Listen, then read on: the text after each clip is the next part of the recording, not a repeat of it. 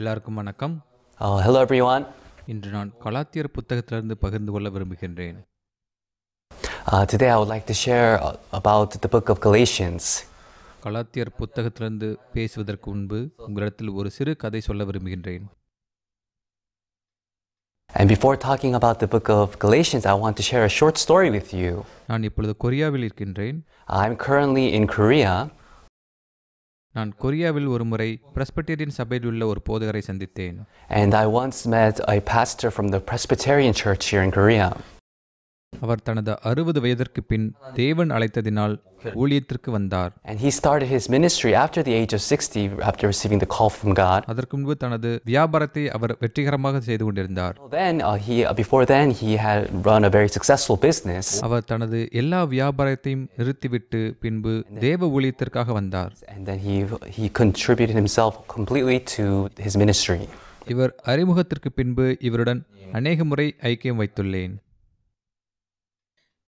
And then I got to know this pastor and we shared a lot of fellowship. இந்த போதகரை நான் பேசும் பொழுது எனக்கு ரொம்ப ஆச்சரியமாக இருந்தது. And while talking to this pastor, I was very surprised. ஏனென்றால் பிரஸ்பிட்டேரியன் சபையில் ரொம்ப காலமாக தாங்கள் பாவியா அல்லது நீதிமானா என்ற அந்த குழப்பம் நிலவி வந்தது. Because he said that in the Presbyterian church for a long time there was a debate on whether to say that we are righteous or sinners. நீங்கள் எல்லாரும் பாவியா இல்லை நீதிமானா? So everyone, are you a sinner or are you righteous? நான் இந்த கேள்வியை கேட்கும் பொழுது போதகரை நாம் நீதிமானா இல்லை பாவியா என்று நாம் எப்படி கூற முடியும்? And when I ask this question, some people say, Pastor, how can you divide and say whether you're a sinner or righteous? இதை நான் இதற்கு முன்பு நான் கேட்டதே இல்லை. And I even heard this before. நான் ஒரு பாவி, நான் கிருபையினால் ரட்சிக்கப்பட்டிருக்கிறேன் என்று சொல்வார். And he says, I am a sinner that is born again by grace. நான் ஒரு பாவி, நான் கிருபையினால் ரட்சிக்கப்பட்டிருக்கிறேன். அவர் இந்த மாதிரி சொன்னார். He used this kind of expression. நீங்கள் இதை குறித்து என்ன நினைக்கின்றீர்கள்? And what do you think about this? அந்த பிரஸ்பிட்டேரியன் சபையினால் கொடுக்கப்பட்ட அந்த பதில் என்ன? So what was the result given down by the Presbyterian church? அந்த போதகர் என்ன சொன்னார் என்றால், And what the pastor told me was, இதை குறித்து எதுவும் பேசக்கூடாது என்று அந்த பிரஸ்பிட்டேரியன் சபையில் சொன்னார்கள். The Presbyterian church decided that they would no longer talk about this. ஏனென்றால் பாவி இல்லை நீதிமான் என்று சொல்வது அது மிகவும் கடினமானது, மிகவும் குழப்பமானது. Saying I'm righteous, I'm a sinner, it is so complicated and so difficult. ஆகையால் கடைசியில் அவர்கள் இதை குறித்து எதுவும் பேச வேண்டாம் என்று முடிவெடுத்தார்கள். And so their final conclusion was that let's no longer talk about this anymore. நான் ஒரு போதகன், நான் வேதாகமத்தை வாசிக்கக்கூடியவன். And so I'm a person who reads the Bible and I'm a pastor. அவர்களின் முடிவை பார்க்கும் பொழுது எனக்கு குழப்பமாக இருந்தது, இன்னொரு பக்கம் எனக்கு கோபமாகவும் இருந்தது. And I was very confused about that conclusion, and on the other side I was also very angry. ஏனென்றால் வேதாகமத்தில் நாம் பார்க்கும் பொழுது பாவிகள் நீதிமான்கள் என்று அநேக முறை எழுதப்பட்டுள்ளது. It mentions the word sinner and righteous a lot. நீங்கள் நீதிமானாகவும் பாவியாகவும் இருக்க முடியுமா? Everyone, can you be a sinner and also be righteous? இப்பொழுது நீங்கள் பாவி என்றால் பாவி, நீங்கள் நீதிமான் என்றால் நீதிமான். Sinner, you're a sinner, and if you're righteous, you're righteous. நீங்கள் ஏன் நியாயத்தீர்ப்பை பெற்றுக்கொள்கிறீர்கள்? So everyone, why do you receive a judgment? நியாயத்தீர்ப்பானது நீங்கள் குற்றமுள்ளவரா இல்லை குற்றமற்றவரா என்பதை தீர்மானிக்கின்றது. Receiving judgment is what decides whether you are guilty or not guilty. அது ஒரு சிறிய குற்றமாக இருந்தாலும் கூட நியாயத்தீர்ப்பானது நீங்கள் குற்றமுள்ளவரா அல்லது குற்றமற்றவரா என்பதை சொல்கிறது. Even if it's a small crime, what determines whether it is guilty or not guilty is the judgment. வேதாகமம் தேவனே நீதிபரர் என்று சொல்கிறது. And also in the Bible says that God is the just judge. தேவனால் எழுதப்பட்ட அந்த வேதாகமத்தை நீங்கள் வாசிக்கும் பொழுது, and so when we read this Bible that has been written by God, நாம் எதை கண்டுபிடிக்க வேண்டும் என்றால், so what do we need to discover? நாம் தேவனுடைய தீர்ப்பை கண்டுபிடிக்க வேண்டும். We need to discover God's verdict. தேவன் நம்மை நீதிமான் என்று சொல்கிறாரா இல்லை பாவி என்று சொல்கிறாரா என்பதை நாம் கண்டுபிடிக்க வேண்டும். We need to discover if God says that we are righteous or we are sinners. ஏனென்றால் இந்த வேதாகமத்தில் எல்லாமே நிறைவேற்றப்பட்டுள்ளது. In the Bible everything has been fulfilled. தேவன் வானத்தையும் பூமியையும் சிருஷ்டித்தார். So God created the heaven and the earth. தேவன் எல்லாம் முடிந்தது என்று சொன்னார். And God is saying that it is finished. ஆதியாகமம் 2ஆம் அதிகாரத்தில் வானமும் பூமியும் உண்டாக்கப்பட்டு தீர்ந்தன என்று எழுதப்பட்டுள்ளது. And it says in Genesis chapter 2 that he finished all the heavens and the earth. எல்லாமே உண்டாக்கப்பட்டு தீர்ந்தன என்பது எல்லாமே முடிந்தது என்று அர்த்தம். So if everything has been finished, that means it has been concluded. அப்படி என்றால் தேவன் நமக்காக எல்லாவற்றையும் முடித்து விட்டார். And that means God has done everything for us. ஆகையால் தேவன் நமக்காக என்ன செய்தார் என்பதை நாம் அதை கண்டுபிடிக்க வேண்டும். அதுதான் மீதமுள்ளது. What is left for us to do is to discover what God has done. அப்படி என்றால் தேவனுடைய தீர்ப்பு என்னது? Then what is God's verdict? அதைத்தான் என்று உங்களுடன் நான் பகிர்ந்து கொள்ள விரும்புகின்றேன். And that is what we want to share with you today. Evangelical பரிசுத்த சபையில் ஊழியம் செய்பவர் ஒருவரை குறித்து கேள்விப்பட்டேன். And I also heard a story from someone who used to minister in the Evangelical Holiness Church. Presbyterian சபையில் மட்டும்தான் அவ்வாறு இருக்கிறது என்று நான் நினைத்தேன். This was only the case for the Presbyterian Church. Evangelical பரிசுத்த சபையில் ஊழியம் செய்த போதகரை பார்த்து நான் கேட்டேன். So I asked the pastor who ministered in the Evangelical Holiness Church. உங்களோட சபையில் கூட நாம் பாவியா இல்லை நீதிமானா என்பதை குறித்த விவாதம் இருக்கிறதா என்று நான் கேட்டேன். And I asked the pastor, was there also a debate in your church on whether to call yourselves righteous or sinners? ஆமாம் இருக்கிறது என்று சொன்னார். He said, yes, there was.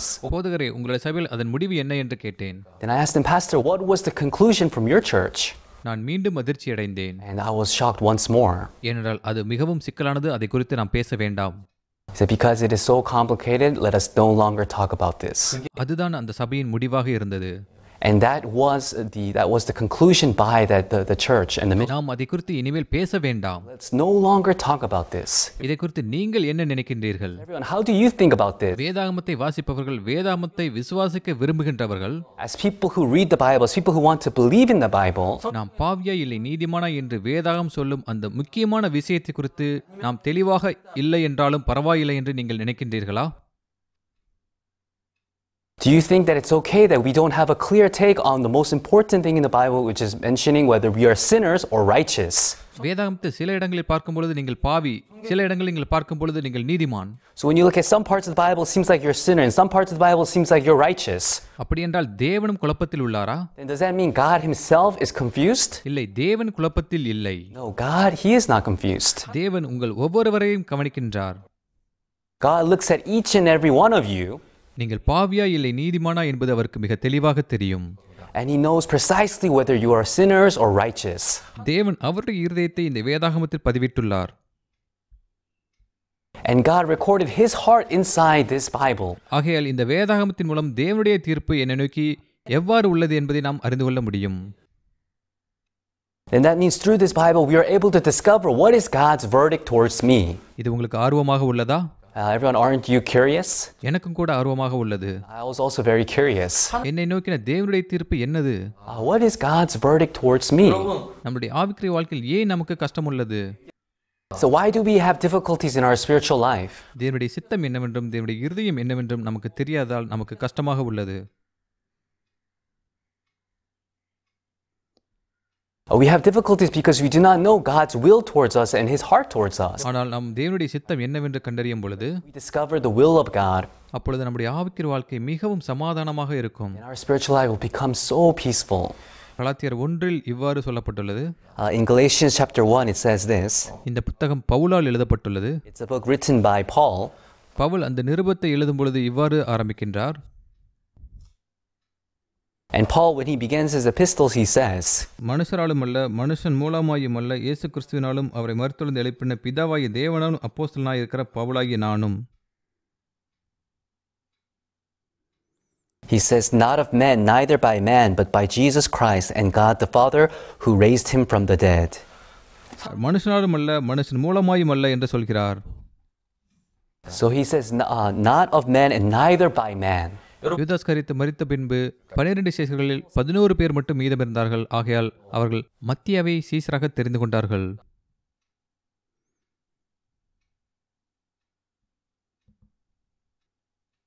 So after Judas Iscariot died, amongst the 12 disciples, there was only 11 left, so they chose Matthias. அவர்கள் மத்தியாவை தேர்ந்தெடுக்கும் பொழுது எவ்வாறு தேர்ந்தெடுத்தார்கள்? When they chose Matthias, how did they choose Matthias?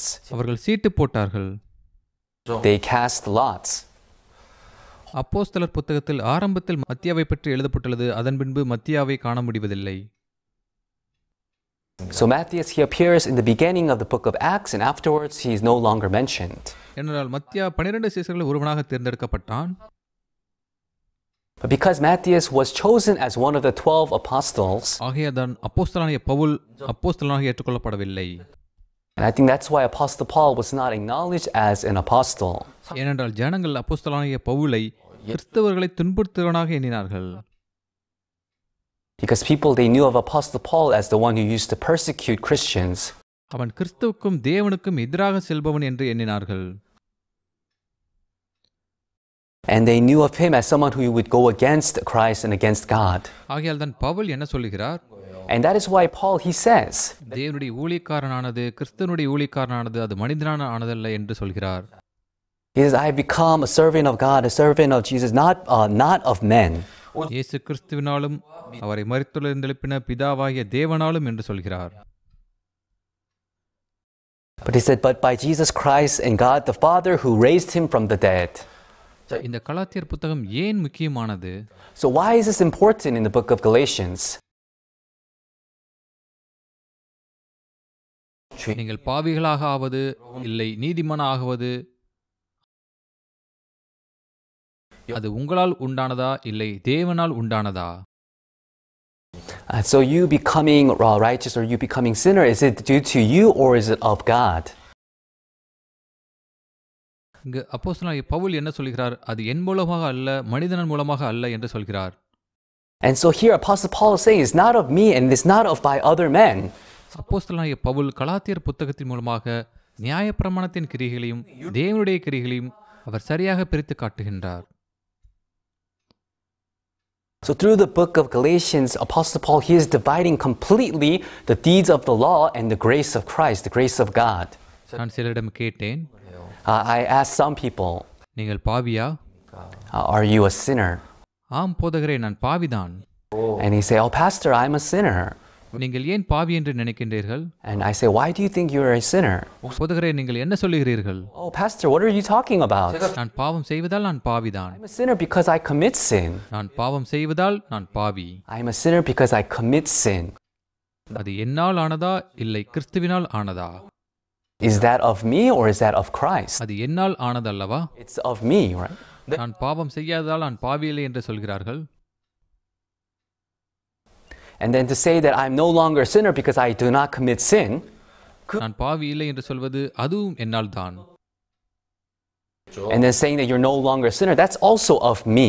ஆனால் அவ்வாறு யாரும் அதை சொல்ல முடியாது. But there is no one who can say that. சுவாரஸ்யமான விஷயம் என்னவென்றால், But the interesting thing is, அப்போஸ்தலனாகிய பவுல் அந்த நிருபத்தை ஆரம்பிக்கும் பொழுது மனுஷராலும் அல்ல மனுஷன் மூலமாயும் அல்ல என்று சொல்கிறார்.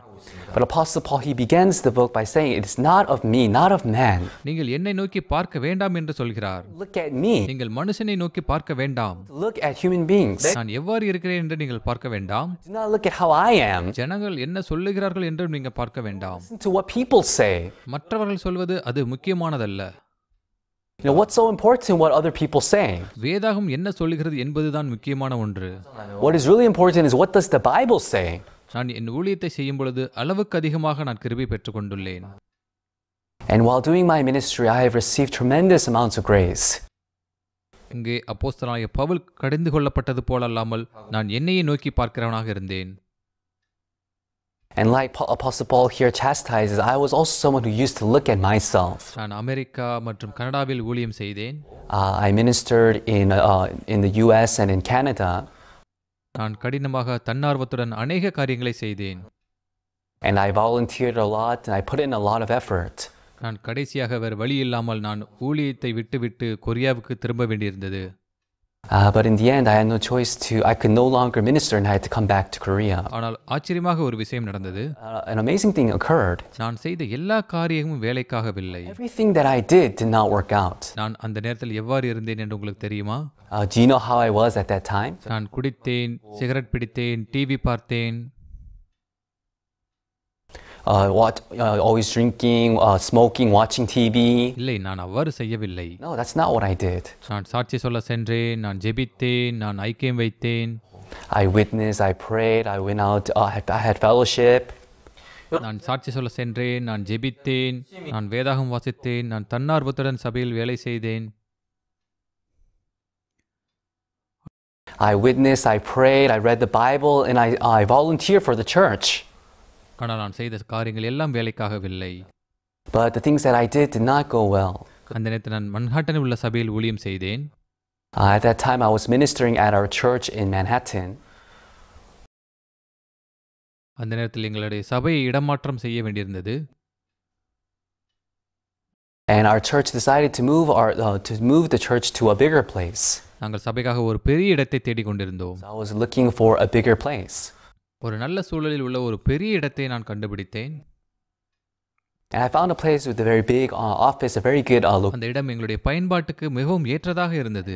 It was so great, good for our use. நாங்கள் ஒரு மூலையில் உள்ள ஒரு கட்டிடத்தை பயன்படுத்த முடிந்தது. We could use one floor of a corner building. நாங்கள் லிஃப்டில் ஏறும் பொழுது அந்த மூலையில் உள்ள கட்டிடம் அது இரண்டாக பிரித்தது. And so when you get off the elevator, the corner building is divided into two spaces. ஒரு பக்கம் ஒரு அங்கே இடம் இருந்தது. On one side it was a vacant lot. மற்றொரு பக்கம் 5 சிறு அலுவலகங்கள் இருந்தது. And on the other side there were 5 small offices. ஒரு இடத்தை நான் தேவாலயமாக பயன்படுத்தலாம் என்று எண்ணினேன். So I thought, this vacant area, I can use it as a chapel. சிறு அறைகளை நான் அலுவலகமாகவும் சந்திக்கும் இடங்களாகவும் சமையல் அறையாகவும் பயன்படுத்தலாம் என்று எண்ணினேன். And I can use the other smaller rooms as offices, as a kitchen and a meeting room. எனக்கு அருகில் இருந்த போதகர்களிடம் நான் அதை காண்பித்தேன். I showed it to the pastors around me. இந்த இடத்தை தேவன் தான் கொடுத்தார் என்று அவர்கள் சொன்னார்கள். They said, I think this is a building that God has given us. அதனுடைய விலையும் குறைவாக இருந்தது. The price was so good. அந்த கட்டிடம் நன்றாக இருந்தது. It was nice. இந்த இடத்தின் சூழ்நிலை நன்றாக இருந்தது. எல்லாமே நன்றாக இருந்தது. Everything was nice. அந்த எஜமான் கூட நல்லவராக இருந்தார். The owner was nice. நீங்கள் எதெல்லாம் செய்ய விரும்புகிறீர்களோ அதெல்லாம் செய்யலாம் என்று அவர் சொன்னார். And they said, you can make holes and do whatever you want. மன்ஹாட்டனில் அந்த வீட்டு எஜமானனை போல பார்ப்பது மிகவும் அரிதானது. Hard to meet that good of an owner in Manhattan. நாங்கள் வாடகைக்கு இருந்த அந்த வீட்டிலிருந்து வெளியேற நாங்கள் முயற்சி செய்தோம். And so we tried to leave the place where we were renting. அங்கேதான் பிரச்சனை வந்தது. But then that's when the problem occurred. ஏனென்றால் அந்த வாடகைக்கு எடுத்த அந்த லீஸின் காலம் முடியவில்லை. The lease for our rent was not over. ஆகையால் காலம் கடந்தது. And so the time got extended. ஆகையால் நாங்கள் அங்கே சென்று அதை குறித்து நாங்கள் விவரித்து சொல்ல வேண்டியிருந்தது. To go and explain and request for them. அது மிகவும் கஷ்டமாக இருந்தது. எப்படியோ கடைசியாக நாங்கள் அந்த இடத்தை விட்டு நாங்கள் வெளியேறினோம். And it took a very difficult process, but we finally were able to leave that office. நாங்கள் வெளியே வந்த பின் அந்த புது கட்டிடத்திற்கு ஒப்பந்தம் செய்ய முயற்சி செய்தோம். And once we came out and we wanted to sign the contract with the new building. எனக்கு மிகவும் அதிர்ச்சியாக இருந்தது. And I was so shocked. ஏனென்றால் அந்த இடம் வேறு ஒருவருக்கு ஏற்கனவே அது கொடுக்கப்பட்டு விட்டது. Our location was already signed off to another place. அதில் பாதி மட்டும் இருந்தது. Only half of it. அந்த அறைகள் இருந்த அந்த இடம் வேறு ஒருத்தருக்கு அது கொடுக்கப்பட்டு விட்டது. So the one half that had the rooms was already contracted to another place. நான் என்ன செய்வது என்று எனக்கு தெரியவில்லை. And I didn't know what to do. தேவாலய இடத்தை எங்களால் பெற்றுக்கொள்ள முடியவில்லை. 6 மாதம் கடந்து விட்டது. And so I was unable to gain a chapel space, and for 6 months passed. ஞாயிற்றுக்கிழமை ஒரு இடத்தை வாடகைக்கு எடுத்து அங்கே நாங்கள் சென்றோம். And on Sundays we would rent another chapel and use it there. ஒவ்வொரு நாளும் நாங்கள் சகோதர சகோதரிகளுடைய வீட்டில் ஆராதனை செய்தோம். And every day we had service going around the brothers and sisters' houses. ஒவ்வொரு நாளும் மன்ஹாட்டனில் நான் வெளியே வந்து தேவாலயத்துக்கான இடத்தை நான் தேடிக்கொண்டிருந்தேன். And every day I came out to Manhattan looking for a place we could use as a chapel. தேவன் எங்களுக்கு கொடுப்பார் என்ற விசுவாசம் எனக்கு இருந்தாலும் கூட, And although I had the faith that God was going to give us, ஆனால் என்னால் கண்டுபிடிக்க முடியவில்லை. I could not find it. நான் மிகவும் தீவிரமாக தேடினேன். For it diligently. நான் ஒவ்வொரு நாளும் ஜெபித்தேன். Every day. நான் கண்ணீரோடு தேவனை தேடினேன். God with my tears. நான் அதிகமாக அழுதேன். And I think I cried a lot. நான் தேவனை நோக்கி அழுதேன். And I cried out to God. நான் வேதாகமம் வாசித்தேன். Read the Bible. ஆனால் எங்களுக்கு இடம் கிடைக்கவில்லை. However, we were unable to gain the building. அவர் 6 மாதம் கடந்து விட்டது. About 6 months had passed. என்னுடைய இதயத்தில் எந்த ஒரு பலனும் இல்லை. I no longer had any more strength in my heart. மன்ஹாட்டனில் எந்த ஒரு இடமும் இல்லையா? Is there no other building in Manhattan? நாங்கள் தேவனுடைய குமாரன் அவருடைய குமாரனுக்கு அந்த இடத்தை கொடுக்க மாட்டாரா? God, would God not give his son a building? அந்த பனியிலும் மழையிலும் ஒவ்வொரு நாளும் அந்த இடத்துக்காக தேடினேன். So in the snow and in the rain, every day I came out looking for a building. ஒவ்வொரு நாளும் வெளியே வந்து மன்ஹாட்டனில் உள்ள ஒவ்வொரு வீட்டின் கதவையும் நான் தட்டினேன். And I came out every day and I knocked on the doors of every building in Manhattan. நாங்கள் ஆராதனை நடத்த வேண்டும், உங்களிடத்தில் ஏதாவது காலியான இடம் உள்ளதா? We are trying to have a service here. Do you have an empty space? அங்கே இடம் இருந்தது, அது எங்களுக்கு பொருத்தமானதாக இல்லை. And there were rooms, but it was not fitting for our use. அங்கே உண்மையிலே ஒரு நல்ல இடத்தை நாங்கள் கண்டுபிடித்தோம். And then we found a really nice place. அந்த இடத்தினுடைய அளவு, அதனுடைய விலை, அந்த இடத்தின் சூழ்நிலை எல்லாம் நன்றாக இருந்தது. ஆகையால் அந்த இடத்தை அடுத்த நாள் ஒப்பந்தம் செய்யலாம் என்று எண்ணினோம். And we contacted him and said, let's sign the contract tomorrow. ஆனால் அந்த நாள் இரவு அந்த வீட்டு எஜமானர் எங்களை அழைத்தார். But the day before at night, the owner called us. நாங்கள் வாடகைக்கு எடுக்கக்கூடிய அந்த இடம் இரண்டாவது மாடியில் இருந்தது. We were trying to rent was the second floor. நீங்கள் இரண்டாவது மாடியை எடுத்துக்கொள்ள வேண்டாம், நீங்கள் ஐந்தாவது மாடியை எடுத்துக்கொள்ளுங்கள் என்று சொன்னார். Second floor, take the fifth floor. நாங்கள் ஏன் என்று கேட்டோம். And then we asked, why? அதுக்கு ஒரு காரணம் உள்ளது. ஐந்தாவது மாடியை நீங்கள் ஒரு வருடம் பயன்படுத்தி பின்பு இரண்டாவது மாடிக்கு வரலாம் என்று சொன்னார். And he said, there's a specific reason, so can't you just for 1 year use the fifth floor and then you can come down to the second floor? நாங்கள் சபைக்காக பார்க்கிறோம். But we are a church. வயதானவர்கள் இருக்கின்றார்கள். We have elderly people. குழந்தைகள் இருக்கின்றார்கள். நோயுற்றவர்கள் இருக்கின்றார்கள். Children, and we have people who are sick. ஐந்தாவது மாடிக்கு போவது அவர்களுக்கு மிகவும் கடினமானது என்று சொன்னோம். For them to go up to the fifth floor by stairs. ஆகையால் இரண்டாவது மாடி எங்களுக்கு வேண்டும். We wanted to use the second floor. எங்களால் முடியாது, ஏன் இப்படி செய்கின்றீர்கள்? And we said, no, we can't. Why are you doing this? நீங்கள் சபைக்காக பயன்படுத்த வேண்டுமென்றால் இடத்தை நீங்கள் மாற்றி அமைக்க வேண்டும். எப்படி நீங்கள் அவ்வாறு செய்ய முடியும்? And if we want to use it as a church, we need to remodel inside. How can we change it like that? அவர் இல்லை, முடியாது என்று சொன்னார். He said, no, you can't. நீங்கள் ஐந்தாவது மாடியை தான் பயன்படுத்த வேண்டும். And he said, you need to use the fifth floor. ஆகையால் எங்களால் ஒப்பந்தத்தை போட முடியவில்லை. Signed the contract. அதற்கு பின்பு நாங்கள் இன்னொரு நல்ல இடத்தை பார்த்தோம். And afterwards we found another good place. அது மிகவும் சிறந்ததல்ல, ஆனால் அது நன்றாக இருந்தது. The best, but it was still nice. அது கொஞ்சம் சிறியதாக இருந்தது. It felt a little bit smaller. ஆனால் வாடகை குறைவாக இருந்தது. But it was cheaper. நாங்கள் ஒப்பந்தம் செய்ய இருந்த முந்தைய நாள் அவர் எங்களை அழைத்தார். Signing the contract, we got a phone call. நாங்கள் வாடகை மிகவும் குறைவாக சொல்லியுள்ளோம், நாங்கள் அதை ஏற்றப் போகிறோம் என்று சொன்னார். At too cheap of a price, we're going to raise the price. அவர் அதிகமாக உயர்த்தி விட்டார். They raised it too much. ஆகையால் அந்த இடத்தை எங்களால் வாடகைக்கு எடுக்க முடியவில்லை. We couldn't rent it. அநேக காரியங்களினின்றும் எங்களால் வாடகைக்கு வீடு எடுக்க முடியவில்லை. We couldn't rent a building. ஒவ்வொரு நாளும் சகோதர சகோதரர்களை நாங்கள் கூடினோம். நாட்கள் கடந்து போனது. என்னுடைய இருதயத்துக்குள் துயரம் வந்தது. And we gathered with the brothers and sisters every day, but as time passed, despair came upon my heart. நான் மன்ஹாட்டனில் என்னுடைய ஊழியத்தை தொடர முடியாது என்ற சிந்தனை எனக்குள் வந்தது. And so I thought to myself that I could no longer continue my ministry in Manhattan. ஆகையால் அமெரிக்கா விட்டு நான் சென்றேன். So I left the US. நான் ஆட்டோவா, கனடா என்ற இடத்தில் நான் ஊழியம் செய்தேன். And I began my ministry in Ottawa, Canada. அங்கே நான் ஊழியம் செய்யும்போது என்னுடைய இதயத்துக்குள் அநேக கஷ்டங்கள் இருந்தது.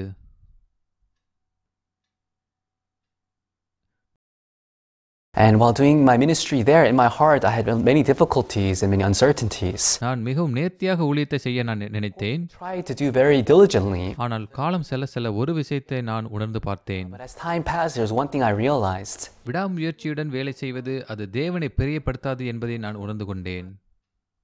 I realized that acting diligently and something that God is pleased with, it is not related. ஏனென்றால் விடாமுயற்சியுடன் செய்வது அது நான் தான். Because this diligence, it is of me.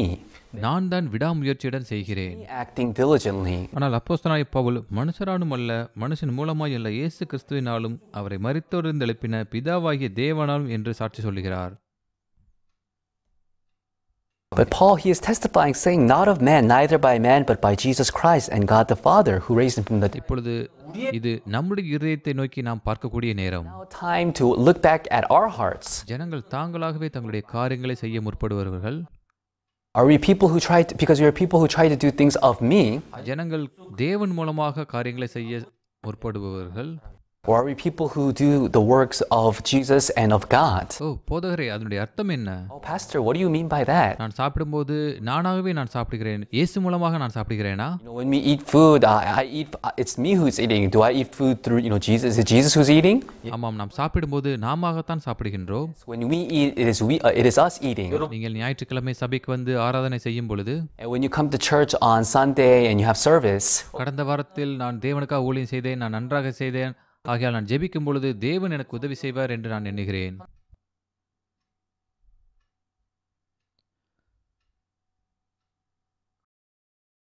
If the past week I've served God well and I've done well, then I feel like when I pray, that God is going to answer my prayers. ஆனால் கடந்த வாரத்தில் நான் செய்த பாவங்களைப் பற்றி என்ன, நான் என்னவெல்லாம் செய்ய நினைத்தேனோ அதெல்லாம் செய்துவிட்டு நான் சபைக்கு வந்தால், But what happens if for the past week I commit sin, I do whatever I want, I drink, and then I come to church? ஓ தேவனே, ஆம் நான் பாவிதான். Then in your heart you say, oh God, I'm a sinner. தேவன் என்னை குறித்து எப்படி பார்ப்பார்? நான் மிகவும் மோசமாக உணர்ந்து பார்க்கிறேன். How will God look at me? I'm so embarrassed. உங்களுக்கு அந்த மாதிரியான அனுபவம் இருக்கிறதா? Do you have that kind of experience? உங்களுக்கு அவ்வாறான அனுபவம் இருந்திருந்தால், அப்படி என்றால் நீங்கள் இயேசு கிறிஸ்து மூலமா இல்ல, நீங்களாகவே ஆவிக்குரிய வாழ்க்கை வாழ்ந்திருக்கின்றீர்கள். If you have that kind of experience, it's because you have lived spiritual life that is not of Jesus but of me. நாம் இப்பொழுது எதை குறித்து பேசிக் கொண்டிருக்கிறோம்? இந்த வேதாகமத்தில் நான் பாவியா இல்லை நீதிமானா என்பதை குறித்து எழுதப்பட்டுள்ளது. So we are trying to talk about in the Bible how it mentions if we are sinners or righteous. நீங்கள் அதை குறித்து என்ன நினைக்கின்றீர்கள்? How do you think about it? வேதாகமம் சிக்கலானதா இல்லை கஷ்டமானதா? Is the Bible complicated and difficult? இயேசுவினுடைய அர்த்தம் என்ன? What is the meaning of Jesus? தமது ஜனங்களின் பாவங்களை நீக்கி அவர்களை ரட்சிப்பார். Shall save his people from their sins. இப்பொழுது நான் பாவத்திலிருந்து அவர் என்னை ரட்சிக்கிறார் என்றால், If I am in sin and Jesus he is saving me, அப்படி என்றால் நான் பாவத்தில் இருக்கின்றேனா இல்லது பாவத்திலிருந்து ரட்சிக்கப்பட்டு விட்டேனா? am I in sin or have I been saved from sin? ஓ போதகரே, இப்பொழுது நான் பாவம் செய்தால் நான் பாவிதான். Oh, but still, Pastor, if I commit sin, then I'm a sinner. ஆம், பார்ப்பதற்கு அவ்வாறுதான் இருக்கும். Yes, it may seem like that. ஆகையால் தான் நாம் வேதாகமத்தை வாசிக்கின்றோம். And that is why we read this in the Bible. நீங்கள் ரோமர் 3 பார்த்தீர்களானால், Look in Romans chapter 3. ரோமர் 3ஆம் அதிகாரம் 10ஆம் வசனம். Romans chapter 3, verse 10. அந்தபடியே நீதிமான் ஒருவனாகிலும் இல்லை. It says, there is none righteous, no, not one. நீதிமான் ஒருவனாகிலும் இல்லை என்று சொல்லப்பட்டுள்ளது. There is none righteous. நீங்கள் எப்பொழுதாவது இந்த வசனத்தை பார்த்துள்ளீர்களா? In this verse, நீதிமான் ஒருவனாகிலும் இல்லை என்று வேதாகம் சொல்லுகிறது. the Bible says there is none righteous. போதகரே, வேதாகம் நீதிமான் ஒருவனாகிலும் இல்லை என்று சொல்லுகிறது. பாருங்கள். Say, Pastor, look, the Bible says there is none righteous. போதகரே, நீங்கள் ஏன் நீதிமான் என்று தொடர்ந்து சொல்லிக் கொண்டிருக்கின்றீர்கள்? Pastor, why do you keep saying that there is righteous? போதகரே, நீங்கள் தவறாக சொல்லுகின்றீர்களா? Aren't you wrong? போதகரே, நீங்கள் வேதாகமத்தை பார்க்க மாட்டீர்களா? Do you not even look at the Bible? ஆமாம், நான் வேதாகமத்தை பார்க்கிறேன் தான். Yes, I do look at the Bible. நானும் இந்த வேதாகமத்தை வாசித்துள்ளேன். And I've also read this Bible. நான் மீண்டும் வேதாகமத்தை வாசித்தேன். And I read the Bible again. நான் 10, 11, 12 அதற்கு மேலாகவும் நான் வாசித்தேன். And I read verse 10, 11, 12, 13, and so forth. 19ஆம் வசனத்திலிருந்து நாம் வாசிக்கும் பொழுது இவ்வாறு கூறுகிறது.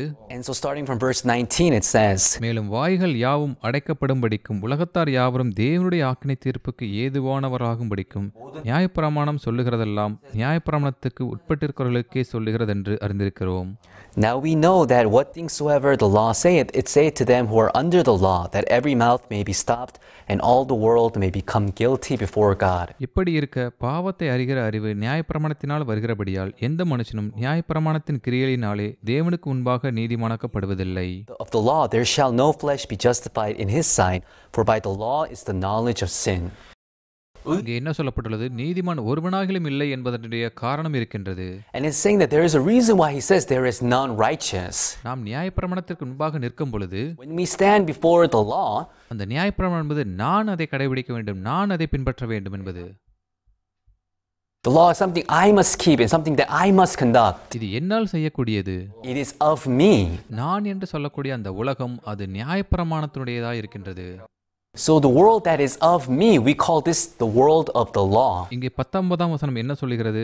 நியாயப்பிரமாணம் சொல்லுகிறதெல்லாம் நியாயப்பிரமாணத்துக்கு உட்பட்டவர்களுக்கே சொல்லுகிறது என்று அறிந்திருக்கிறோமே. Now we know that what things soever the law saith, it saith to them who are under the law. வாய்கள் யாவும் அடைக்கப்படும்படிக்கும் உலகத்தார் யாவரும் தேவனுடைய ஆக்கினை தீர்ப்புக்கு ஏதுவானவர்களாகும்படிக்கும். And all the world may become guilty before God. இதனுடைய அர்த்தம் என்ன? What does this mean? நியாயப்பிரமாணத்தினால் வாய்கள் யாவும் அடைக்கப்படும்படிக்கும் உலகத்தார் யாவரும் தேவனுடைய ஆக்கினை தீர்ப்பு ஏதுவானவர்களாகும்படிக்கும். And it says the law so that every mouth may be stopped and all the world may become guilty before God. தேவன் நியாயப்பிரமாணத்தை கடைபிடிக்க கொடுத்திருக்கின்றார். What? But God gave us the law to keep it. ஆனால் இங்கே நியாயப்பிரமாணத்தினால் வாய்கள் யாவும் அடைக்கப்படும்படிக்கும் என்று எழுதப்பட்டுள்ளது. Stop every mouth. உலகத்தார் யாவரும் தேவனுடைய ஆக்கினை தீர்ப்புக்கு ஏதுவானவர்களாகும்படிக்கு. And it's so that all the world may become guilty before God. ஆகையால் நியாயப்பிரமாணம் தேவனுக்கு முன்பாக அது ஆக்கினை தீர்ப்புக்கு ஏதுவானதாக இருக்கும்படி செய்கிறது. God, it is to make us guilty before God. அதனுடைய அர்த்தம் என்ன? Oh, what does this mean? அப்படியென்றால் நாம் தேவனுடைய வார்த்தை பின்பற்ற தேவையில்லையா? Supposed to keep the word of God? தேவன் நியாயப்பிரமாணத்தை நமக்கு கடைபிடிக்க கொடுத்துள்ளார். For us to keep. தேவன் நியாயப்பிரமாணத்தை கடைபிடிக்க கொடுத்துள்ளாரா? Everyone, did God give us the law to keep? இங்கே என்ன சொல்லப்பட்டுள்ளது? And it says here, இப்படி இருக்க பாவத்தை அறிகிற அறிவு நியாயப்பிரமாணத்தினால் வருகிறபடியால் எந்த மனுஷனும் நியாயப்பிரமாணத்தின் கிரியைகளினாலே தேவனுக்கு முன்பாக நீதிமானாக்கப்படுவதில்லை. the deeds of the law, there shall no flesh be justified in his sight, for by the law is the knowledge of sin. தேவன் ஏன் நியாயப்பிரமாணத்தை கொடுத்தார்? So why did God give us the law? தேவன் நியாயப்பிரமாணத்தை கொடுத்ததின் காரணம் நீ பாவி, நீ பொல்லாங்கானவன், நீ அழிவுக்குள்ளாக போக வேண்டியவன் என்பதை காட்டுவதற்காக. God gave us the law to show that you are evil, you are sinners, and you are fitting to be perished. நியாயப்பிரமாணத்தின் கிரியையினாலே எந்த மனுஷனும் தேவனுக்கு முன்பாக நீதிமானாக்கப்படுவதில்லை என்று சொல்லப்பட்டுள்ளது. By the deeds of the law there shall no flesh be justified in his sight. ஏன் தேவன் நீதிமான் ஒருவனாகிலும் இல்லை என்று சொல்கிறார்? Why did God say there is none righteous, no, not one? ஏனென்றால் இந்த உலகத்தில் எந்த ஒரு மனிதனும் நியாயப்பிரமாணத்தை பின்பற்றுவதனால் நீதிமானாக முடியாது. Because there is not even a single person in this world who can become righteous by keeping the law. ஓ தேவனே, நாங்கள் எல்லாரும் பாவம் செய்து விட்டோம், நாங்கள் என்ன செய்வது இப்பொழுது? Thank God, we all commit sin. Then what do you want us to do? ஆகையால் 21ஆம் வசனத்தில் இவ்வாறு கூறப்பட்டுள்ளது. Verse 21. இப்படி இருக்க நியாயப்பிரமாணம் இல்லாமல் தேவ நீதி வெளியாக்கப்பட்டிருக்கிறது. அதை குறித்து நியாயப்பிரமாணமும் தீர்க்கதரிசனமும் சாட்சியிடுகிறது. Without the law is manifested, being witnessed by the law and the prophets. அது இயேசு கிறிஸ்துவை பற்றும் விசுவாசத்தினாலே பலிக்கும் தேவ நீதியே. விசுவாசிக்கிற எவர்களுக்குள்ளும் எவர்கள் மேலும் அது பலிக்கும், வித்தியாசமே இல்லை. Even the righteousness of God, which is by faith of Jesus Christ unto all and upon all them that believe, for there is no difference. இது நியாயப்பிரமாணம் இல்லாமல் தேவ நீதி வெளியாக்கப்பட்டிருக்கிறது. This is the righteousness of God without the law. இங்கே தேவ நீதி இருக்கின்றது. His righteousness here. யாரெல்லாம் தேவ நீதியை பெற்றுக்கொண்டார்களோ அவர்களெல்லாம் நீதிமான்கள். Righteousness are righteous. எந்த மனுஷனும் நியாயப்பிரமாணத்தின் கிரியையினாலே தேவனுக்கு முன்பாக நீதிமானாக்கப்படுவதில்லை. Flesh can be justified by the law. ஏனென்றால் நியாயப்பிரமாணம் எதை காட்டுகிறது என்றால் தேவனுடைய நியாயப்பிரமாணத்தை நாம் பின்பற்ற முடியாது என்பதை காட்டுகிறது. Because the law itself shows us that we cannot keep the law of God.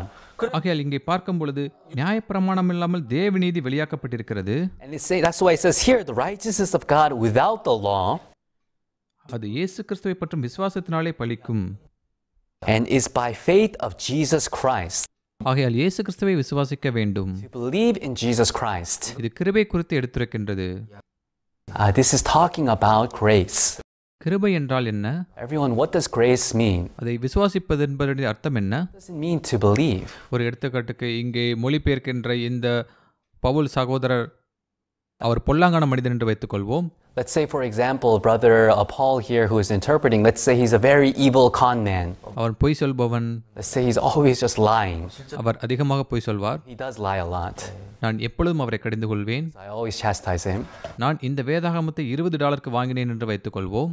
So let's say I bought this Bible for $20. சகோதரர் பவுலுக்கு அதே வேதாகம் இருக்குது என்பது வைத்துக்கொள்வோம். Let's say brother Paul has the same Bible. நான் இந்த வேதாகமத்தை $20 வாங்கினேன். So I bought this Bible for $20. போதகரே, நானும் இந்த வேதாகமத்தை $20 வாங்கினேன் என்று பவுல் சொன்னால், and Paul says, Paul, Pastor, I also bought the same Bible for $20. நான் அதை நம்புவேனா இல்லை மாட்டேனா? Then, would I believe that or not? நான் அதை நம்புவேன் அல்லவா? Believe it, right? ஆனால் வேறு விதமாக, But on the other hand, நான் இந்த வேதாகமத்தை $20 வாங்கினேன் என்று வைத்துக்கொள்வோம். Bible for $20. சகோதரர் பவுலிடத்தில் அதே வேதாகம் இருக்கிறது. And brother Paul has the same Bible. ஆனால் அதை $10 வாங்கினேன் என்று அவர் சொன்னால், But he says he bought it for $10. அப்பொழுது அவரை நான் நம்புவேனா இல்லை மாட்டேனா? Would I believe in him or not? ஓ, பவுல் மீண்டும் பொய் சொல்கிறார். And he says, Paul, he's lying again. அவர் எப்பொழுதும் பொய் சொல்கிறார். He's always lying. நீங்க பொய் சொல்கிற ஒரு machine. You're a lying machine. எப்பொழுதெல்லாம் வாயிட்டிருக்கலாம் அப்பொழுது பொய் சொல்கிறீர்கள். Open your mouth, you're lying. நான் இதை $20 வாங்கினேன். I bought this for $20. எப்படி நீங்க $10 வாங்கியிருக்க முடியும்? You have bought it for $10. நான் அவ்வாறு நினைப்பேன் அல்லவா? I might think like that. நான் இன்னும் கொஞ்சம் பார்த்தால், If I go a little bit further, Pavul அவர் அன்பானவர், அவர் பொய் சொன்னதில்லை என்று நாம் வைத்துக்கொள்வோம். but let's say, for example, brother Paul is someone who's really kind. He has never lied before. அவர் மிகவும் அன்பானவர், அவர் இயேசுவை போல அன்பானவராக இருக்கிறார் என்று வைத்துக்கொள்வோம். Almost as kind as Jesus. அவர் நிஜ வாழ்க்கையில் அவ்வாறு இல்லை. That in real life. ஆனால் ஒருவர் பொய் சொல்லவில்லை என்று நாம் வைத்துக்கொள்வோம். Say someone who does not lie. நான் இந்த வேதாகமத்தை $20 வாங்கினேன். Then I bought this Bible for $20. ஆனால் சகோதரர் பவுல் நான் இந்த வேதாகமத்தை $10 வாங்கினேன் என்று சொன்னால், But if brother Paul comes and he says, Pastor, I bought this for $10, அப்பொழுது என்னுடைய பதில் எப்படி இருக்கும்? then what would my response be? ஏய், நீ பொய் சொல்லாதே. Oh, hey, don't lie. அதை நான் சொல்வேனா? Would I say that? இல்ல, நான் சொல்ல மாட்டேன். No, I wouldn't. O, உண்மையிலேயா? Oh, really? $10 எங்கே வாங்குனீங்க? Oh, where did you buy it from? நான் இதை $20 வாங்கினேன். Hey, I bought this for $20. நீ சொன்னால் இனிமேல் நான் வேதாகமத்தை அந்த இடத்தில் தான் நான் வாங்குவேன். You say, oh, hey, if you tell me this, I'll buy my Bible from there from now on. ஏன் என்னுடைய பதில் வித்தியாசமாக இருக்கின்றது? Why would my response be so different? முதல் சொன்ன அந்த பவுல் அவர் பொய்யன், அவரை நான் நம்பவில்லை. The first version of Paul, the liar, I did not believe in him. ஓ, போதகரே, முதலில் நீங்கள் நம்பினீர்கள். Oh, but Pastor, you believed in him at first. ஆமாம், நானும் $20 வாங்கினேன். I also bought it for $20. சகோதரர் பால் நானும் $20 வாங்கினேன் என்று சொன்னபோது Paul also said he bought it for $20. நானும் அதை நம்பினேன். Believed in that. நான் சகோதரர் பவுலை நம்பவில்லை. That I'm not believing in brother Paul. நான் என்னுடைய அனுபவத்தையும் என்னுடைய நியாயத்தீர்ப்பையும் நான் நம்புகின்றேன். Believing in my judgment and in my experience. உங்களுக்கு புரிகின்றதா? You understand? ஏன்னா நானும் $20 வாங்கினேன். Because I also bought it for $20. சகோதரர் பவுலும் அவர் $20 வாங்கினார். அதனால தான் நான் அவரை நம்பினேன். Because brother Paul also says he bought it for $20. That's why I believe in him. பொய் சொல்லுகிற அந்த சகோதரர் $10 நான் வாங்கினேன் என்று சொன்னால், But let's say a brother who lies a lot says he bought it for $10. நான் அவரை நம்ப மாட்டேன். I wouldn't believe in him. ஆனால் ஒரு சகோதரர் அவர் பொய் சொல்லாதவர், அவர் $10 வாங்கினேன் என்று சொன்னால், But if a brother who does not lie at all, if he says he bought it for $10, நான் அவரை நேரடியாக நம்புவேன். believe in him right away. அதைத்தான் நாம் விசுவாசிப்பது என்று சொல்கிறோம். And that's what we call believing. விசுவாசிப்பது என்பது என்னுடைய அனுபவத்திற்கும் என்னுடைய சிந்தனைக்கும் ஏற்றதாக என்னுடைய நியாயத்தீர்ப்புக்கு ஏற்றாற்போல் இல்லாமல், Believing does not mean accepting something when it fits my experience, my thoughts, and my judgment. விசுவாசிப்பது என்பது என்னுடைய சிந்தனைக்கும் என்னுடைய நியாயத்தீர்ப்புக்கும் அப்பாற்பட்டு இருப்பதை ஏற்றுக்கொள்வதுதான் விசுவாசிப்பது. Believing when accepting something that is different from my thoughts and from my judgment. என்னுடைய சிந்தனைக்கும் என்னுடைய அனுபவத்திற்கும் ஏற்றாற்போல் அது இருந்தால், Same as my thoughts and my experience. நானும் அது நன்றாக இருக்குது என்று உணர்ந்தால், And if I too think it's something nice, வெளிப்படையாக சொன்னப்போனால் அது விசுவாசிப்பது கிடையாது, அது நம்முடைய அனுபவத்தை நம்புவது என்பதாகும். then precisely speaking, that's not believing, that is just believing in my experience. அநேக ஜனங்கள் தேவனை இவ்வாறு தான் அவர்கள் விசுவாசிக்கின்றார்கள். People, this is how they believe in God. அவருடைய சிந்தனை அவருடைய அனுபவத்திற்கு ஏற்றாற் போல உள்ள தேவனுடைய வார்த்தைகளை மட்டும் அவர்கள் விசுவாசிக்கின்றார்கள். They only believe in the word of God that fits their thoughts and their experience. நான் நியாயப்பிரமாணத்தை பின்பற்றி செய்யும் கிரியைகள், The deeds that I did by keeping the law, நாம் பார்க்கின்ற அந்த அன்பான விஷயங்களை நாம் பார்த்து நாம் தேவனை விசுவாசிக்கிறோம் என்று நாம் சொல்கின்றோம். and those things that I think are kind and good, and we see those things and we say we believe in God. ஆனால் நம்முடைய சிந்தனைக்கு மாறாக உள்ள தேவனுடைய வார்த்தையை நாம் அதை ஏற்றுக்கொள்வதில்லை. But we do not accept thoughts that are the word of God that is different from our thoughts. அப்போஸ்தலனாகிய பவுல் நியாயப்பிரமாணத்தின் கிரியைகளையும் தேவனுடைய கிருபையும் அவர் தெளிவாக பிரிக்கின்றார். And Apostle Paul, he is completely dividing the deeds of the law and the grace of God. கிருபை என்றால் என்ன? Everyone, what is grace? அது நாம் ஏதாவது செய்வதனால் கிடைப்பது கிடையாது. It is not obtaining something by doing something. நான் எந்த ஒரு சம்பளத்தையும் கொடுக்கவில்லை. Pay the wage. ஆனால் தேவன் அவர் எனக்காக கொடுத்துள்ளார், அதுதான் கிருபை. But God has bestowed it upon me. We call this grace. ஆதியாகமம் 40ஆம் அதிகாரத்தை பார்க்கும் பொழுது பானபாத்திரக்காரனும் சுயம்பாய்களின் தலைவனும் யோசேப்போடே சிறைச்சாலையில் இருந்தார்கள். If you look in Genesis chapter 40, the chief butler and the chief baker, they were together confined with Joseph. அந்த இருவரும் பார்வோனுக்கு முன்பாக அவர்கள் குற்றம் செய்திருந்தார்கள். Committed a crime before the Pharaoh. ஆகையால் அவர்கள் சிறையில் அடைக்கப்பட்டார்கள். Confined to prison. யோசேப்பு அவனும் அங்கே சிறையில் அடைக்கப்பட்டிருந்தான். And Joseph too, he was also confined there. பானபாத்திரக்காரனுக்கு சொப்பனம் வந்திருந்தது. Then the chief butler, he had a dream. ஆனால் அவன் கண்ட சொப்பனத்திற்கு அவனுக்கு அர்த்தம் தெரியவில்லை. But he had no interpretations for this dream. எனக்கு முன்பாக பெரிய திராட்சை கொடி இருக்கின்றது. There was a grapevine in front of me. அங்கே 3 கிளைகள் இருக்கின்றது. And there were 3 branches. எனக்கு முன்பாக கனிகள் கனிந்திருந்தது. And it was blossoming and there were fruits before me. எனக்கு முன்பாக பார்வோனுடைய கோப்பை இருந்தது. அதை பிழிந்து அவருக்கு முன்பாக நான் எடுத்து சென்றேன். And so I had Pharaoh's cup in my hand and I pressed the grapes and I took it forward. கவலையாய் இருந்த அந்த பானபாத்திரக்காரனுக்கு யோசேப்பு அதனுடைய அர்த்தத்தை சொன்னான்.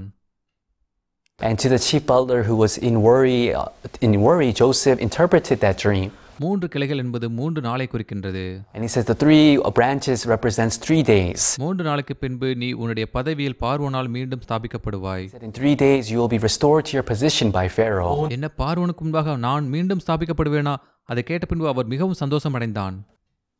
What? I'll be restored to my position before Pharaoh? And he was so overjoyed. அதை கேட்டுக்கொண்டிருந்த சுயம்பாகியின் தலைவன் அவனுக்கும் கனவு வந்திருந்தது. And then the chief baker who was listening beside, he also had a dream. அவனும் சொப்பனம் கண்டிருந்தான். அவனால் அந்த சொப்பனத்துக்கு அர்த்தம் கண்டுபிடிக்க முடியவில்லை. ஆகையால் யோசேப்பிடம் அந்த சொப்பனத்துடைய அர்த்தம் கேட்டான். And this man also had a dream, but he could not interpret it, so he asked Joseph to interpret his dreams. 3 கூடைகளில் அப்பம் இருந்தது. And he had 3 baskets of white bread. அந்த கூடையின் மேலே பதார்த்தங்கள் இருந்தது. And at the top he had all sorts of baked goods. பறவைகள் வந்து அதை கொத்தி தின்றன. And then the birds came and they ate it. 3 கூடையும் அப்பங்களும் அது 3 நாளை குறிக்கின்றது. The 3 baskets of white bread represent 3 days. 3 நாளைக்கு பின்பு நீ கொல்லப்படுவாய். அந்த பறவைகள் உன்னை பட்சிக்கும். And he's saying 3 days that you shall be killed and the birds will come and eat your flesh. வேறு வழியில் சொல்லப்போனால் நீ கொல்லப்படுவாய். வேதாகம் எப்பொழுதும் 2 விஷயங்களை குறித்து பேசுகின்றது. And so the Bible is always talking about these 2 things. இது மிகவும் முக்கியமான ஒன்று. And this is very important. ஏனென்றால் இது நம்மை குறித்து சொல்லுகிறது. It's about us. ஒருவர் பணபாத்திரக்காரன், One person, the chief butler, மற்றொருவன் சுயம்பாவிகளின் தலைவன். and one person, the chief baker. இதில் நீங்கள் யார்? Everyone, who are you? எவ்வாறு இந்த 2 விதமான ஜனங்களை நாம் பிரிக்க முடியும்? And how are we divided into these 2 types of people? மிகவும் முக்கியமான ஒன்று என்னவென்றால் கிருபை மற்றும் செயல். The really important thing here is grace and acts. செயல் என்பது என்னிடத்திலிருந்து வருவது. So acts is of me, கிருபை இயேசுவினிடத்திலிருந்து வருகிறது. and grace is of Jesus. பானபாத்திரக்காரனுக்கு முன்பாக திராட்சரசம் இருந்தது. And before the chief butler, there was the grapevine. திராட்சரசம் என்னவென்று வேதாகமத்தில் எவ்வாறு சொல்லப்பட்டுள்ளது?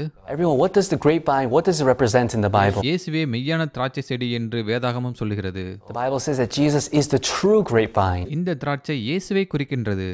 This grapevine, it represents Jesus Christ. திராட்சையை பிழிந்து அதை பார்வோனுக்கு முன்பாக அதை எடுத்து செல்கிறான். And so he pressed the grapes, and with that he took it before Pharaoh. அது இயேசு கிறிஸ்துவினுடைய இரத்தத்தை குறிக்கிறது. That represents the blood of Jesus. அவன் இயேசு கிறிஸ்துவின் இரத்தத்தை கொண்டு அவன் முன்னே சென்றான். He only went forward with the blood of Jesus. ஆனால் மாறாக சுயம்பாவிகளின் தலைவன் அவன் எதை கொண்டு வந்தான்? என்ன வித்தியாசம் இருக்குது? So different. அந்த அற்பம் என்பது அது இயேசு கிறிஸ்துவினுடைய சரீரத்தை குறிக்கின்றது. It represents the blood, represents the body of Jesus. அவன் இயேசு கிறிஸ்துவினுடைய சரீரத்தினாலே முன்னே போயிருக்க வேண்டும். He had to go before with the body of Jesus.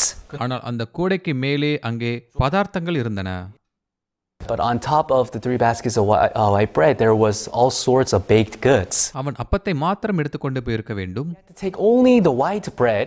ஆனால் அவன் ருசியுள்ள பதார்த்தத்தை அதன் மேலே வைத்திருந்தான். But he put all sorts of baked goods on top of it. அப்படியானால் அவன் அவனுடைய விஷயங்களை அதிலே சேர்த்திருந்தான். He added his things. யார் அவருடைய சொந்த விஷயங்களை அதிலே சேர்ப்பது? So who adds things of theirs? இந்த வேதாகமம் $20 என்று வைத்துக்கொள்வோம்.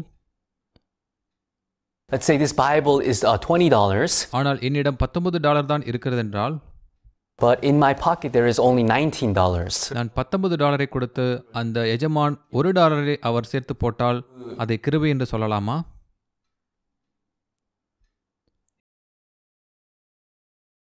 So if I paid $19 and then the remaining $1 the owner paid for it, can that be called grace? இல்லை, அது கிருபை இல்லை. Oh, that's not grace. அதை நாம் தள்ளுபடி என்று சொல்வோம். Count. இப்பொழுது நான் $1 கொடுக்கிறேன், அந்த எஜமான் அவர் $19 சேர்த்து போடுகிறார். அப்படியானால் அதை கிருபை என்று சொல்லலாமா? But let's say if I paid $1 and then the owner paid $19, can I call that grace? அது கூட தள்ளுபடிதான். Actually, that's also a discount. அளவுக்கு அதிகமான தள்ளுபடி அது. Big discount. நான் எதுவும் கொடுக்காமல் அந்த எஜமான் வேதாகமத்தை எனக்கு கொடுத்து விட்டால், but let's say I didn't pay anything and the owner lets me take this Bible. நாம் அதைத்தான் கிருபை என்று சொல்கிறோம். And we call that grace. கிருபை என்பது என்னுடைய விஷயங்கள் அதிலே சேர்க்கப்படவில்லை. So grace means that I'm not added into it. அது மனிதனாலே அல்ல. It is not of man. மனுஷராலும் அல்ல, மனுஷன் மூலமாயும் அல்ல. Me becoming an apostle is not of me and neither by man. அது இயேசு கிறிஸ்துவினால் மட்டும்தான்.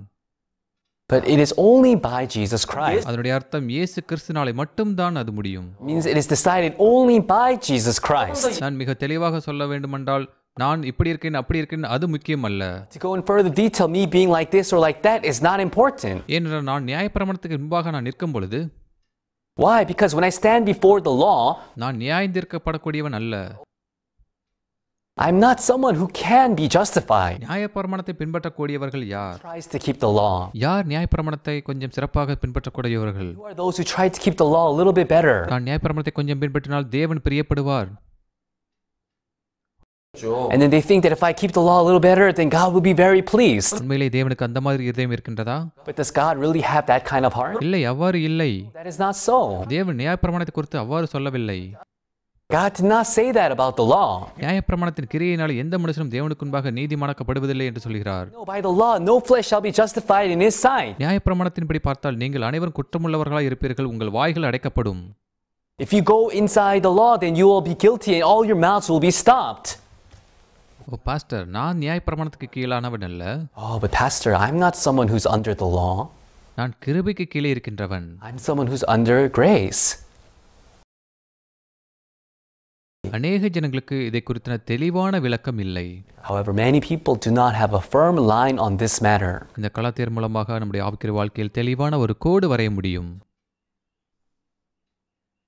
And the book of Galatians, it draws a firm line in our spiritual life. ஆகியால்தான் அப்போஸ்தலனாகிய பவுல் இது மனுஷனாலா இல்லை இயேசு கிறிஸ்துவினாலா என்று சொல்கிறார். And that's why Apostle Paul is saying, is this of man or is it of Jesus?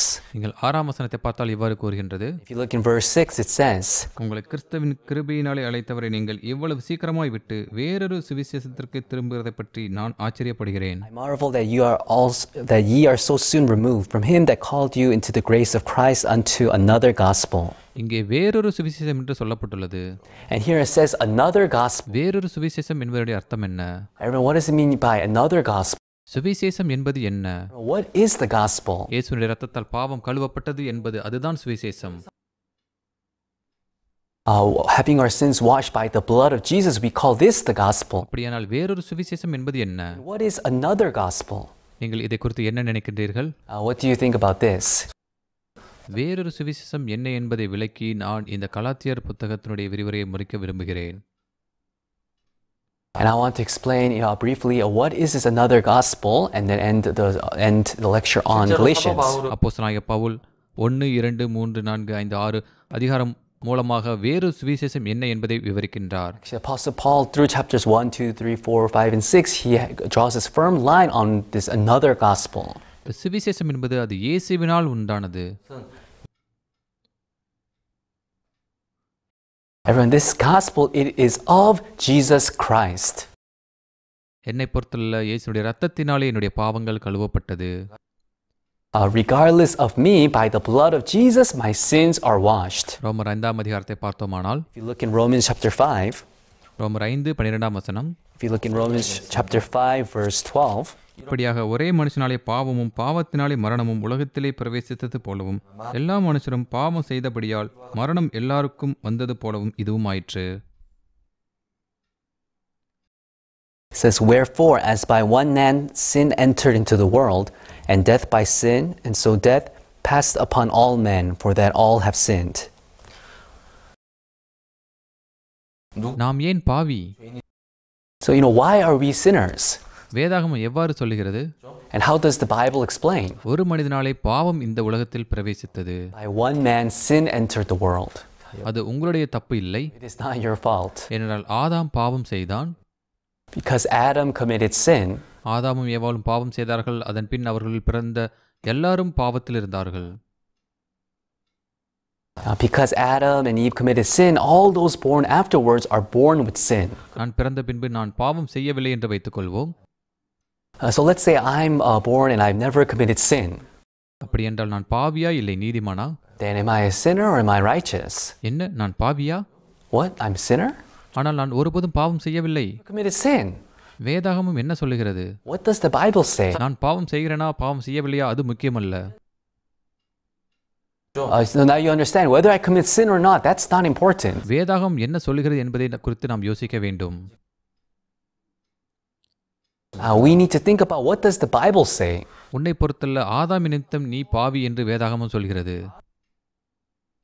The Bible is saying, hey, regardless of you, because of Adam, you are a sinner. நான் கொரியாவிலே பிறந்தேன். I was born in Korea. என்னுடைய பெற்றோர்கள் கொரியாக்காரர்கள். My parents are Korean. நான் பள்ளியில் படிக்கும் பொழுது நான் அமெரிக்காவுக்கு சென்று விட்டேன். But when I was in high school, I went to the US. நான் அமெரிக்காவில் குடியுரிமை பெற்றுக்கொண்டேன். So I obtained my US citizenship. நான் அமெரிக்க குடிமகனானேன். And I became a US citizen. என் மனைவி என்னை திருமணம் செய்து கொண்டதால் அவர்களும் அமெரிக்க குடிமகனானார். She also became a US citizen. எனக்கு 3 குழந்தைகள் இருக்கின்றார்கள். And I have 3 children. என்னுடைய முதல் 2 குழந்தைகள் அவர்கள் அமெரிக்காவில் பிறந்தார்கள். And my first and second child, they were born in the US. அவர்களுக்கு 2 குடியுரிமை இருக்கின்றது. They have 2 nationalities. அவர்களுக்கு கொரியா மற்றும் அமெரிக்க குடியுரிமை இருக்கின்றது. And American nationalities. அவர்கள் அங்கே பிறப்பதற்கு முன்பாகவே நாங்கள் அங்கே குடியுரிமை வாங்கிவிட்டோம். But even though they were born in the US, at that time it was before we became citizens. எனக்கு குடியுரிமை இருந்தது, ஆனால் என்னுடைய மனைவிக்கு குடியுரிமை இல்லை. I was a citizen, but my wife was not a citizen. அவர்களுக்கு 2 குடியுரிமை இருக்கின்றது, அமெரிக்கா மற்றும் Korea. And so they could have dual citizenship, the US and Korea. ஆனால் என்னுடைய 3வது குழந்தை பிறக்கும் பொழுது When my third child was born, நானும் என்னுடைய மனைவி இருவருக்கும் அமெரிக்க குடியுரிமை இருந்தது. my wife, we were both US citizens. என்னுடைய 3வது குழந்தை கனடாவில் பிறந்தது. But my third child, he was born in Canada. அவருக்கு கனடா மற்றும் அமெரிக்காவின் குடியுரிமை இருக்கின்றது. So he has citizenship in Canada and the US. ஆனால் கொரியாவில் இல்லை. But not in Korea. இது மிகவும் சுவாரஸ்யமாக இருக்கிறது அல்லவா? நான் எங்கே பிறந்தேன்? Where am I born? என்னுடைய பெற்றோர்கள் யார் என்பதை பொறுத்து என்னுடைய குடியுரிமை நியமிக்கப்படுகிறது. Who were my parents? Depending on that, my nationality is decided. இப்பொழுது உங்களுடைய பெற்றோர்கள் அமெரிக்க குடியுரிமை இருந்தால், ஆனால் நீங்கள் கனடாவில் பிறந்திருந்தால், But you're born in Canada. அப்பொழுது உங்களுக்கு 2 குடியுரிமை கிடைக்கும், அமெரிக்கா மற்றும் Canada. You can have a dual citizenship in the US and Canada. என்னுடைய அப்பா அமெரிக்காக்காரர், My dad's an American. என்னுடைய அம்மா கொரியா தேசத்தார். Mom's a Korean. ஆனால் நீங்கள் அமெரிக்காவில் பிறந்திருந்தால், Born in the US. அப்பொழுது உங்களுக்கு அமெரிக்கா மற்றும் கொரியா தேசத்தின் குடியுரிமை கிடைக்கும். Korean citizenship. எனக்கு அமெரிக்கா இல்லது கொரியா தேசத்தின் குடியுரிமை எனக்கு தேவையில்லை. I don't want to be a citizen of US or Korea. எனக்கு இங்கிலாந்தின் குடியுரிமை வேண்டும். I want to have a citizenship in the UK. எனக்கு இங்கிலாந்து பிடிக்கும். I like the UK. அப்படியானால் அந்த குடியுரிமையை நீங்க பெற முடியுமா? Can you obtain that citizenship? இல்லை, உங்களால் முடியாது. நாம் ஏன் பாவி என்று உங்களுக்கு தெரியுமா? Everyone, do you know why we are sinners? நீங்கள் பாவம் செய்தால் நீங்கள் பாவி என்று நீங்கள் நினைத்தால், If you think that you are a sinner because you commit sin, அப்படி என்றால் நீங்கள் தவறாக நடத்தப்பட்டிருக்கின்றீர்கள். then right now you are misled. ஏனென்றால் ஆதாம் பாவம் செய்தான், அதனால்தான் ஏவாளும் பாவியானால். Because Adam committed sin, that's why Eve also became sinner. அதன் பின் பிறந்த அனைவரும் வேறு வழியில்லாமல் அவர்களும் பாவிகளானார்கள். And those who were born afterwards have no choice but to be sinners. இங்கே ஒரு ஆச்சரியமான வார்த்தை இருக்கின்றது. But there is an amazing word here. ரோமர் 5:19.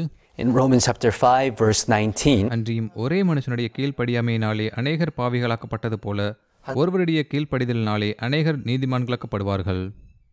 For as by one man's disobedience many were made sinners, so by the obedience of one shall many be made righteous.